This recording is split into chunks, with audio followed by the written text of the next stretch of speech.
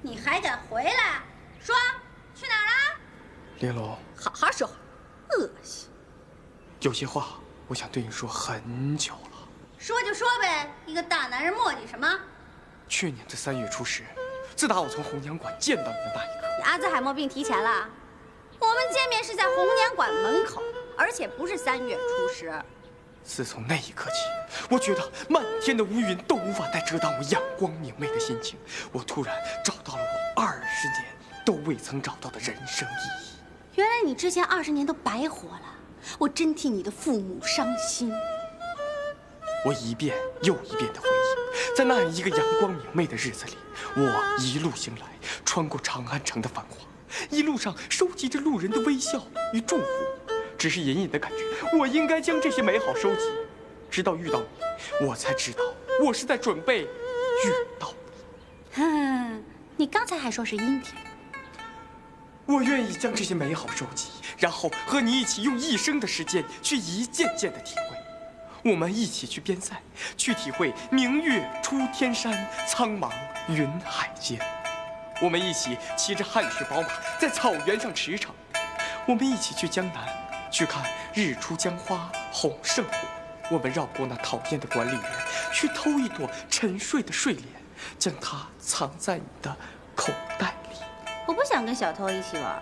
每个清晨醒来，我打开窗户，阳光哗啦的一下闯进我的卧室，我伸一个懒腰，用冷水冲一把脸，然后起床去为你准备丰盛的早餐，将它们一片一片地摆在盘子里，摆出我今天心情的花样，端到你的面前。这么说，你以后混的连个仆人都没有，你还好意思在这跟我表白？玲珑，我现在跪在这里，不是为了请求你，而是为了向你证明，为了你，我什么都可以做。给我一个考验的机会吧。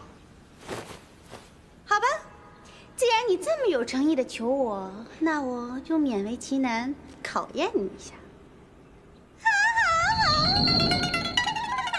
哎呦，我怎么会做这么无稽的梦？李月琛到现在还没回来，他到底去哪儿了呀？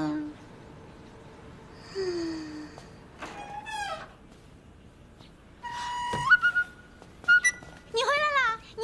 玲珑，我在啊。我有些话想跟你说很久了。你想说什么？去年的3月初10，自打我从红娘馆里见到你的那一刻起，我觉得漫天的乌云都无法再遮挡我明媚的心情。我突然找到了我20年都未曾找到的人生意义。我曾经一次又一次的回忆，在那样一个阳光明媚的日子里，我一路行来，穿过长安城的繁华，一路上收集路人的微笑和幸福。我只是隐隐的知道，我应该将这些美好收集。直到后来我遇到了你，我才知道，原来我是在准备遇到你。你这发展太快了啊！不是，我是说，你喜欢我，我不是。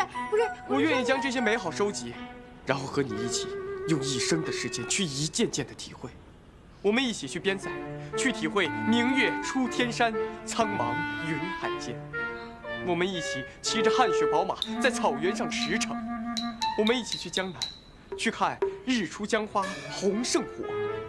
我们绕过那讨厌的管理员，去偷一朵沉睡的睡莲，将它藏在你的口袋里。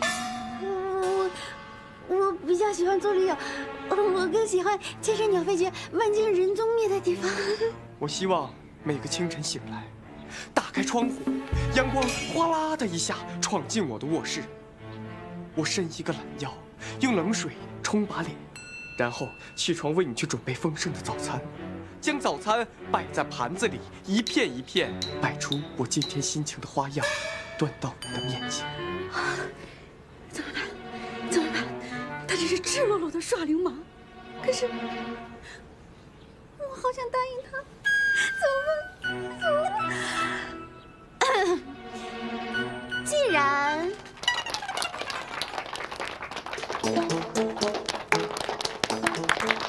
老师，你太厉害了，赶紧教教我们吧。老师，我先教1年的，赶紧给我们上课吧。老师，一日为师，终身为父，以后啊，我们就是您的入门弟子了。你们到底在搞什么？那个今天呢这堂课是免费试听的啊，不收钱。现在呢，大家跟我去课堂上啊，我给大家做实例分析啊，跟我来。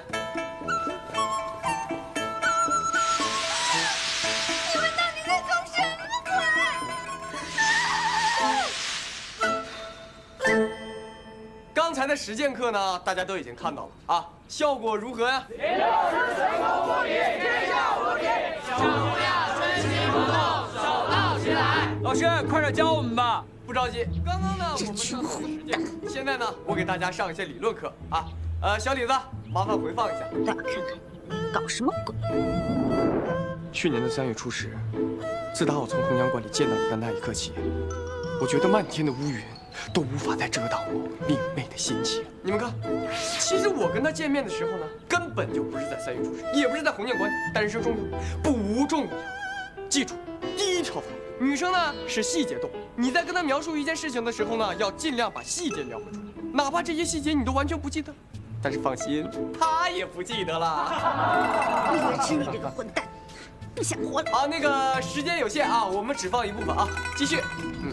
我曾经一次又一次的回忆，在那样一个阳光明媚的日子里，我一路行来，穿过长安城的繁华，一路上收集路人的微笑和幸福。我只是隐隐的知道，我应该将这些美好收集。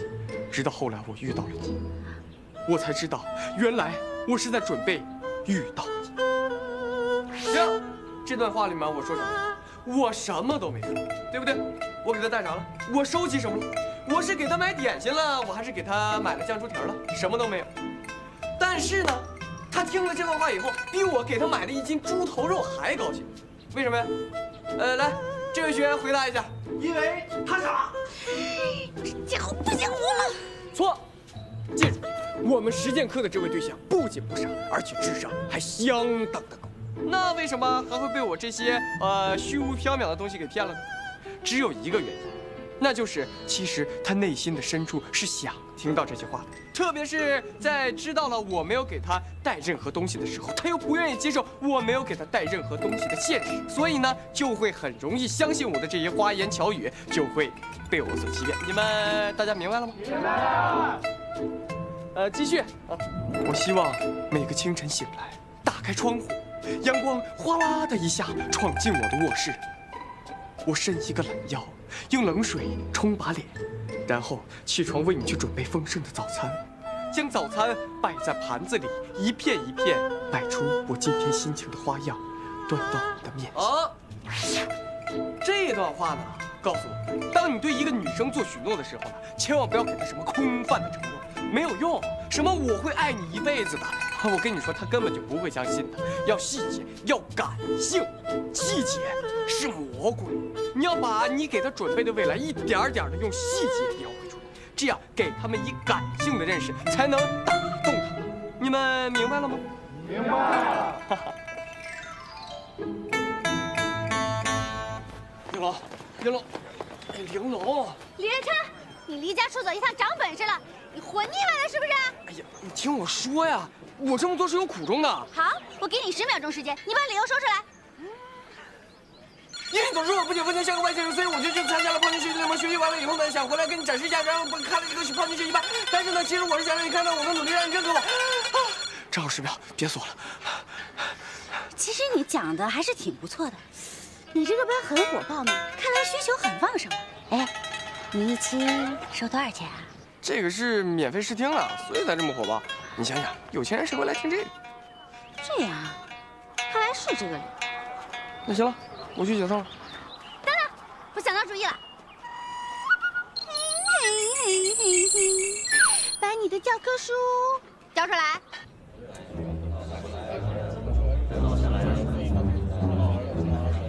真没见过这么多人来上学习班的。玲珑讲课真的这么神？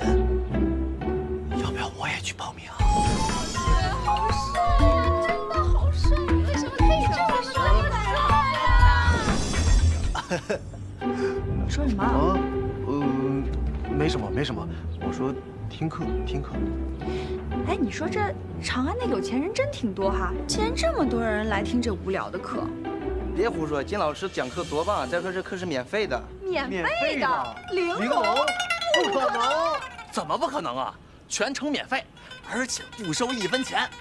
对，跟你们红娘馆一比啊，那些办班的人太黑心了，居然收钱，要不然哪来这么多人呢？这还叫人多？明天还得多1倍。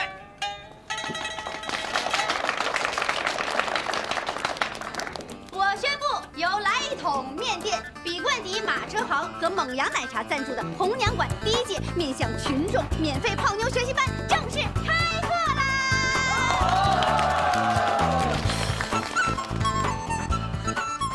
不像中了蛊的样子啊！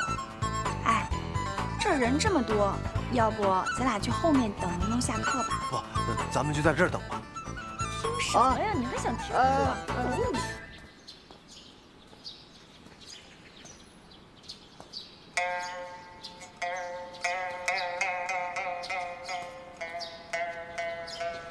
不能再这么下去。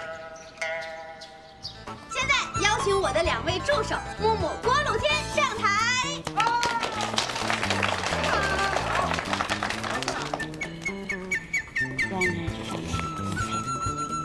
你这广告写的也太黑了吧？这个有工资加3成。OK。第1课教大家如何为你心仪的对象挑选礼物。要知道，想讨女孩子的欢心，就一定要送她礼物。那么，什么样的礼物才能让她对你刮目相看呢？首先，很多男子第一反应当然是送花喽。花语鲜花连锁店在长安城各大坊都有分店，欢迎选购。花稍微欠缺创意，那么挑选一件漂亮的衣服又怎么样呢？长乐坊外德润绸缎章，精选海内外各地精选绸缎，欢迎选购。但是，作为一名男子跟女子的审美观是稍有区别，面对琳琅满目的绸缎，会难以做出抉择。你希望做一次任性的选择吗？金钩独坊让你释放你的激情。哎，这广告也太多了吧！你这是广告内插讲课，这支离破碎的，谁还能学出东西啊？连赌房的你都有，还有没有点公德心了？你们安静！我们有没有收你们的学费？没有吧？我们有没有巧立名目收你们各种课时费、课本费、辅导费？没有吧？你们在这里花过1分钱吗？没有吧？在这里白听课，凭什么这么理直气壮啊？哎呀，我的这位同事情绪有些激动，大家见谅。现在由我来说几句。我们办这个班呢，不是为了赚大家的钱，而是为了回馈大众，让工薪一族也有机会能听到这世界上先进的男女交流课程。我们也曾讨论过1节课收多少钱合适呢？但是金钱不能成为获取知识的障碍，一切以出卖知识的行为都是可耻的。所以我们决定免费，全部免费，并且一直免费下去。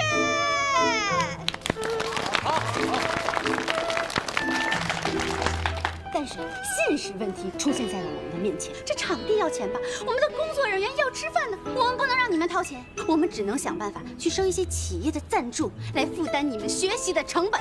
这就是为什么我们必须插广告的原因。可是你们这广告也太频繁了，而且又少儿不宜。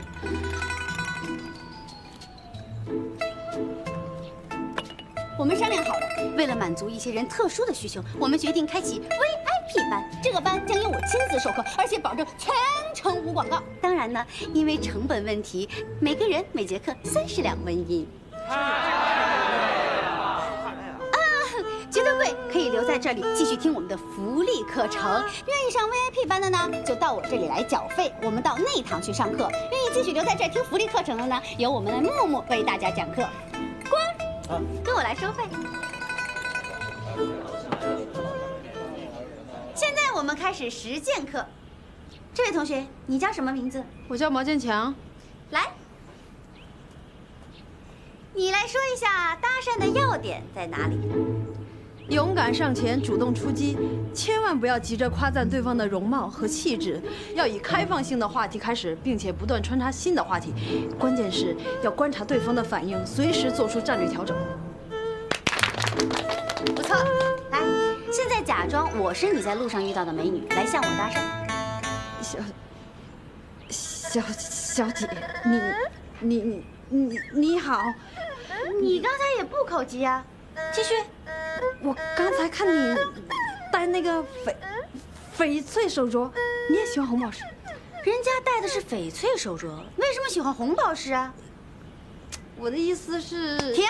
你怎么回事啊？不是老师，我有点紧张，我对美女过敏。这个麻烦了，怎么办？有办法了，你过来。现在你把她当成是女人来训练一下。啊，帅哥，跟我结婚吧。这叫单刀直入式，有危险，但也不是不行。不要不要！您先休息会儿啊，我一会儿回来。妈妈不要嘛！恶心死了！我之前是因为太过矜持了，所以就成了大龄剩女，然后就女扮男装来到了这里学习。但我真的没想到第一堂课就能找到真爱。老师，谢谢你。过路天，我们结婚吧！不要嘛！你放开了！人家是被逼的。冷静，冷静一下。冷静个屁呀！看什么看？给我老娘滚出去！红娘馆首次赚那么大一笔钱就被你给搅黄了，林嬷嬷，你跟钱有仇吗？哦，都怪过路天瞎勾搭。瞎！我的钱！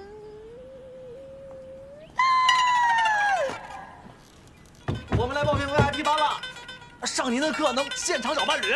我们来报名，多少钱能出？多少钱能出？他怎么了？幸福来得太突然，秀逗了。